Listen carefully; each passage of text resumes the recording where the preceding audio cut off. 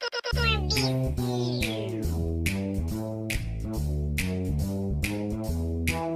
there's a place you gotta go, I'm the one you need to know. I'm the map. I'm the map, I'm the map. If there's a place you gotta get, I can get you there, I bet. I'm the map. I'm the map, I'm the map, I'm the map. I'm the map, I'm the map, I'm the map, I'm the map, I'm the map, I'm the map, I'm the map.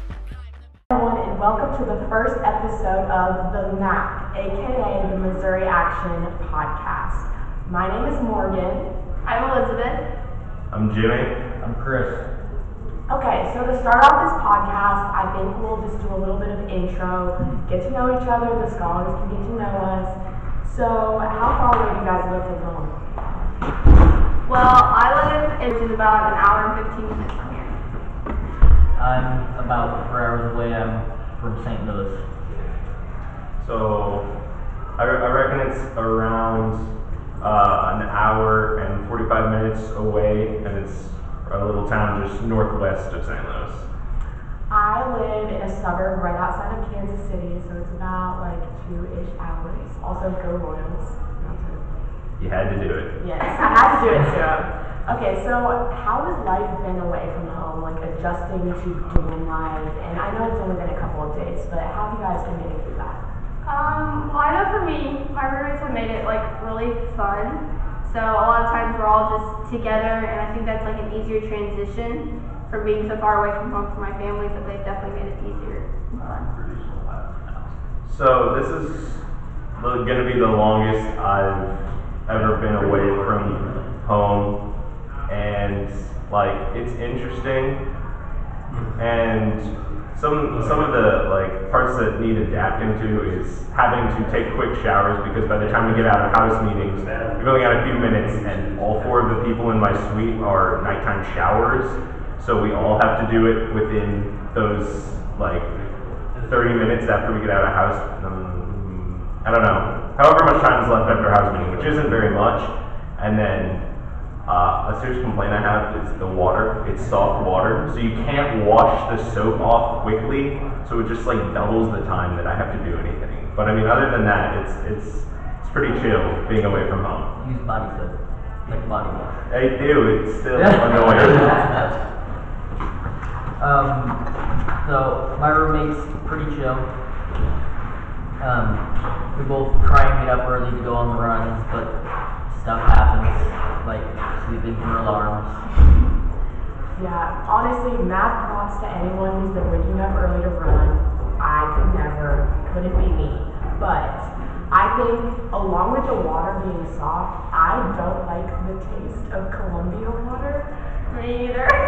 So that's something I've been having to get used to, which is like weird, but I'm getting used to it. It's fine. We're a hydrated sister, so it's all good.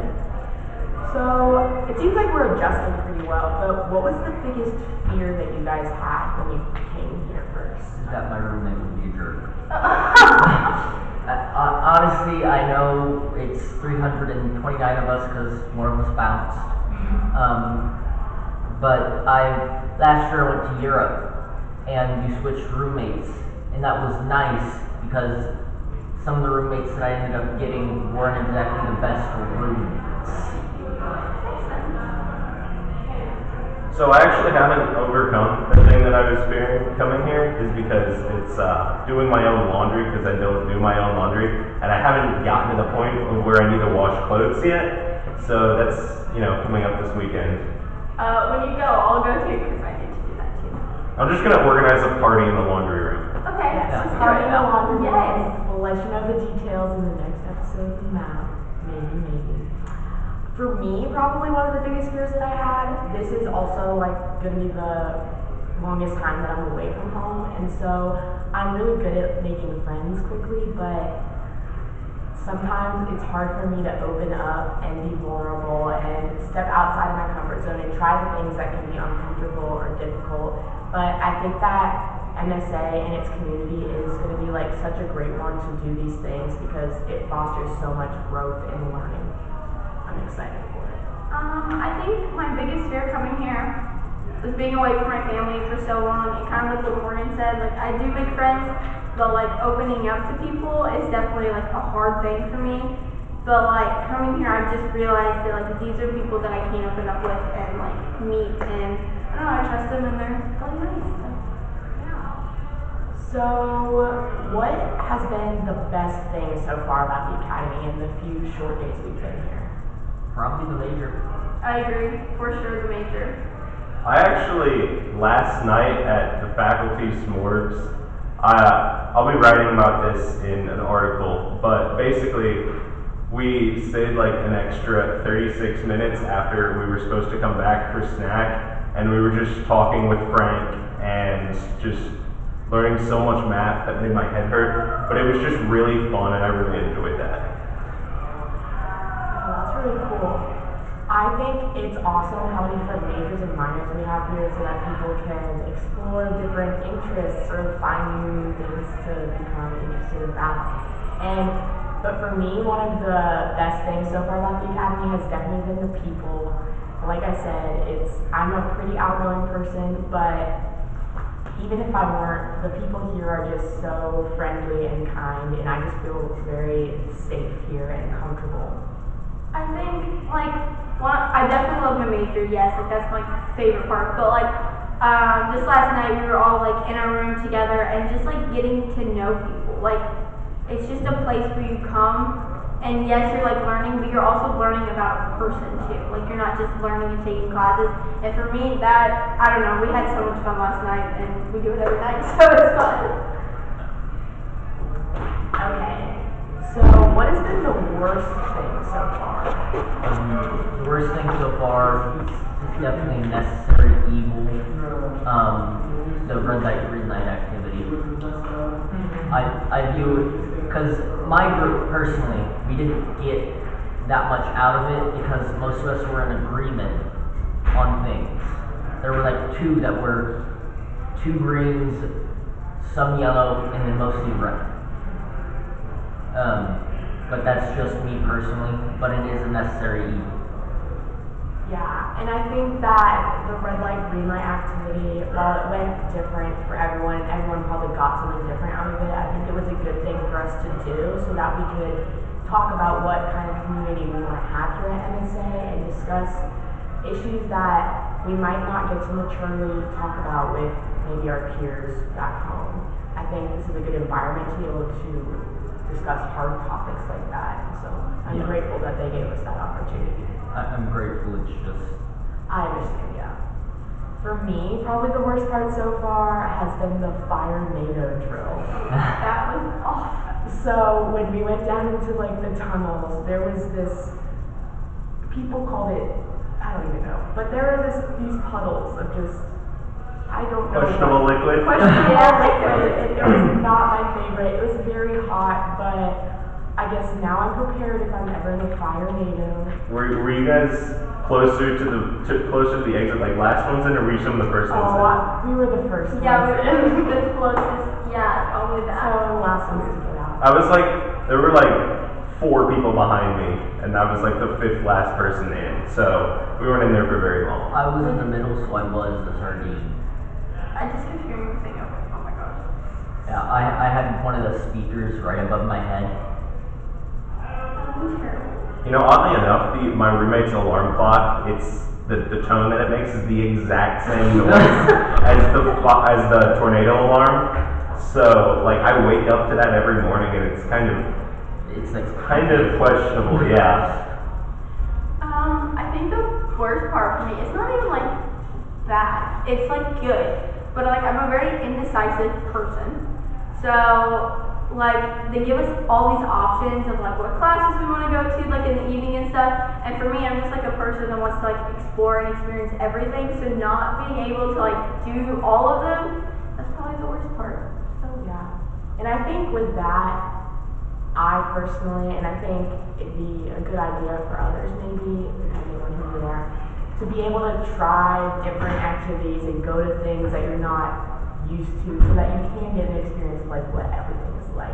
I'm going to try to challenge myself and go to one of the math chats, which normally wouldn't be my cup of tea, but do it. Frank's awesome. I may learn something cool, so we're going to do that eventually.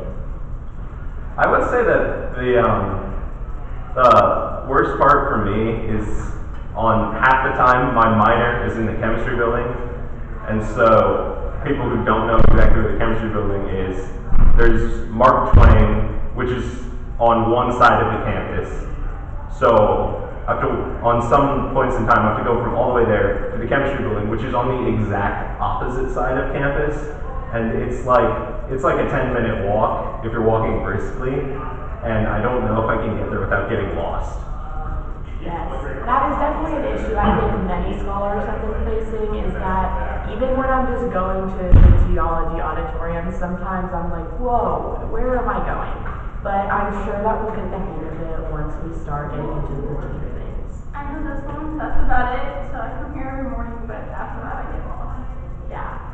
And so, one last question that I have is, what are you guys most looking forward to about the rest of our weeks here at the Academy?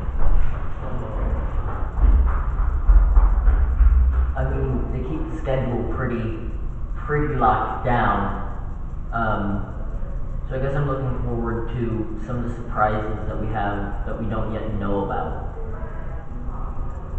I want to see when the news website and videos and stuff all goes live. I want to see like the final product looks like, because right now I don't even know if we know what the actual official name of the website is going to be, but I kind of want to know. So I'm looking forward to that. Yes, by the time that you guys see this podcast, the website and everything should be live on the YouTube channel.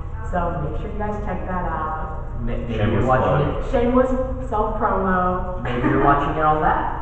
Yeah, Nice. yeah. You can come back and check out more of our content. We will be creating quality content all the time. So be ready for that. That's something you guys can all look forward to. Okay. So, the thing I'm most looking forward to is definitely, like, I think deepening would be the right word for friendships, like, getting to really, really know these people, but also seeing how, like, I go out of my comfort zone, because that's a big thing they challenge you here, is to, like, do something out of your comfort zone. Like Morgan said, she's going to go to a math chat. Like, I want to see how I deepen my comfort zone and go out of it and change and see how it becomes life awakening. Yeah, I think I can definitely agree with that. In that, like, the life awakening aspect of this that we all heard, I think someone talk about on the first day. And I think that if you let MSN be an opportunity that's life awakening, it will be. And that if you go into the mindset that you're going to be able to learn and to develop skills, enhance friendships, and just become a better version of yourself, then it can definitely be that. And so I'm excited to see what these 3 weeks have in store for us. Yes. I have one more question. Do you have your camera lens back yet? Oh, thank you. On air. There we go. I had to do it. Yes. Okay, well, thank you guys so much for tuning into the first episode of The Math. Come back and join us soon. Bye.